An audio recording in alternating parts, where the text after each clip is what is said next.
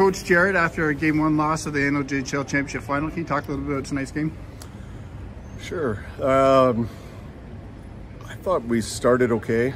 For me, it just came down to, our execution and our details and how we moved the puck out of our zone and through the neutral zone. We had way too many turnovers, especially through the first two periods, to generate anything, in terms of sustained pressure. So that's something that I thought got better in the third period for sure. But, it was a little disheartening to the way we came out. Understandable, I guess, on one hand.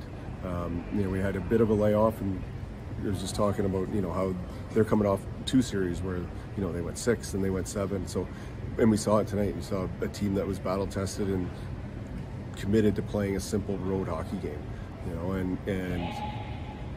for us, especially in the beginning, it overwhelmed us a little bit, and we just weren't really able to get our feet under us until the third period.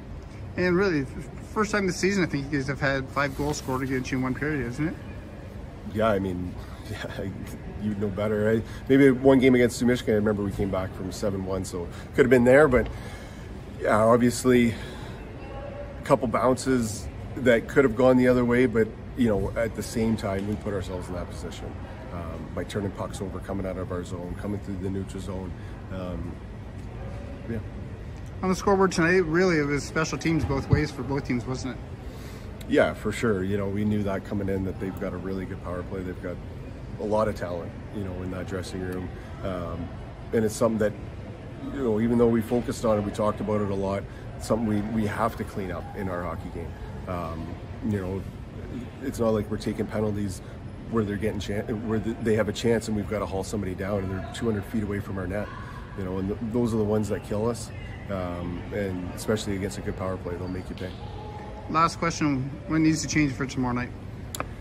Well, I think we just got to come out the way we did in the third period, right off the hop. I think the boy, on the bench, they're saying all the right things. In the locker room after the game, they're bummed, obviously, but they know that they're right there in the game 1 of the series, right?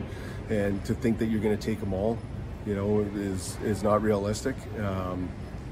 We would have loved to have the first one, obviously, but this is the position we're in. We just got to get ready for that next shift, next game. And backs against the wall, but sometimes that can help, right? Yeah, it's hopefully we use it as a wake-up call for sure.